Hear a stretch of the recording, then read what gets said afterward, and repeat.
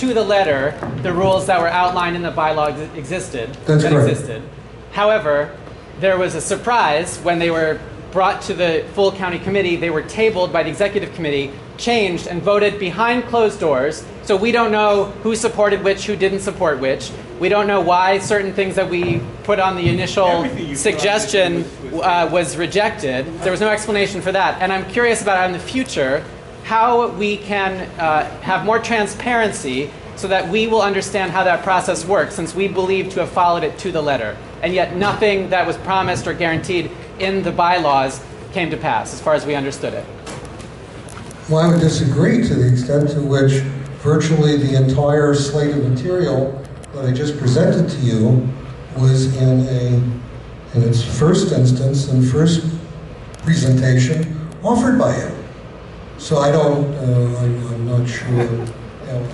Why was it voted on in private and not by the body as we were intending to have it voted on? Well, because you, sir, by yourself do not represent the entirety of the Democratic Party. Thank you.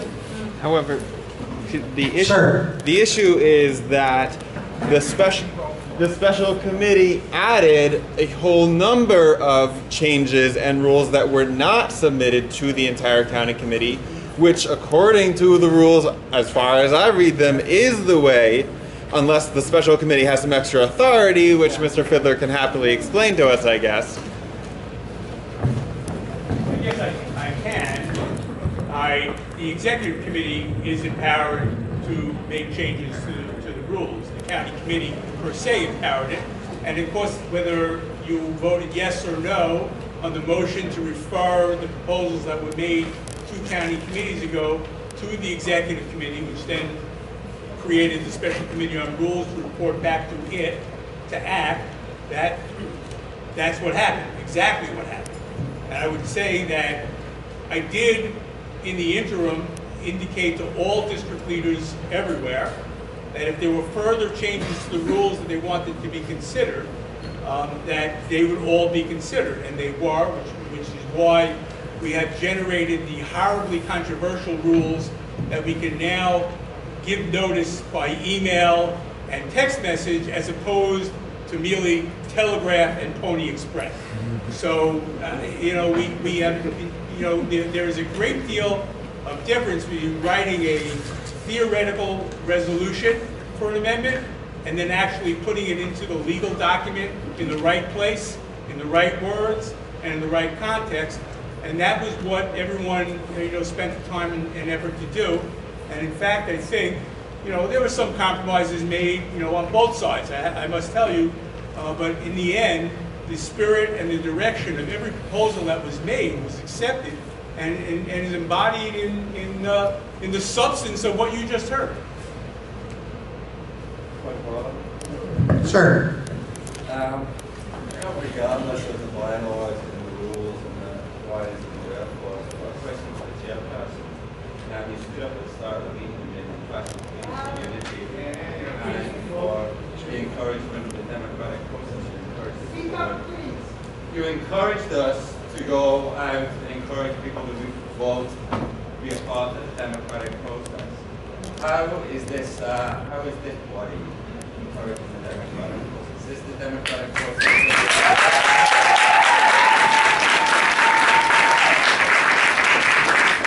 We have not traveled far to discuss these rules. We are the Housing Committee, and we propose these rules. We want to discuss them, we want to vote them as this body. Sir, they've already been adopted. You took them, you changed them, you agreed on them in private, and you dictate them to us. What benefit is that when you call them up? Are you trying to encourage us? Do we feel encouraged? No. No. Every board meeting has minutes. You have minutes for the minutes. Sure.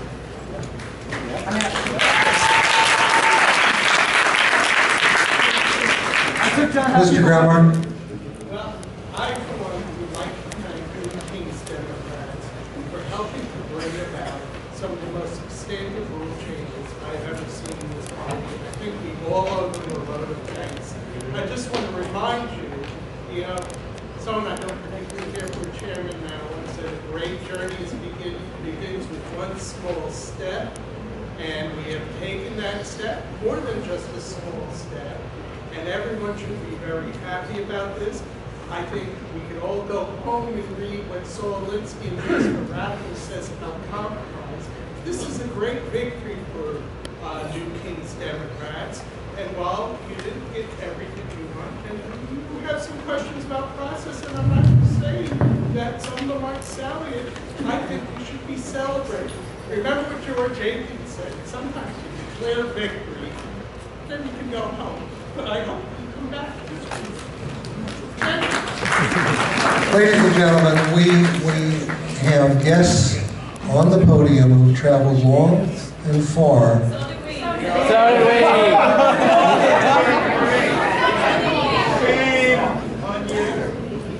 I thank you. And, sir. My name is Skinner. As you can see, I'm an elder. And I have been a member of the committee for quite a while. The last 2 meetings I've attended, I have sensed the frustration by a significant percentage of the people who come to it. Now, you started the meeting, and I'm happy that Lou Findler stood up and asked for this change. And now that you have done it, I hope you realize how painless it was.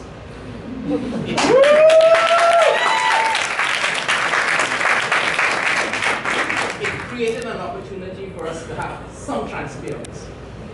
But as I said, it's the second meeting I've come to.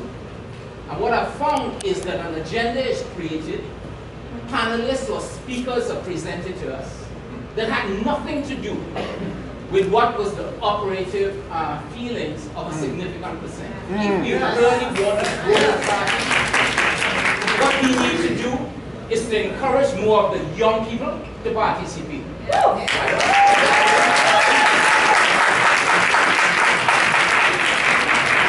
We need to ensure that the executive committee is reflective and cross-generational.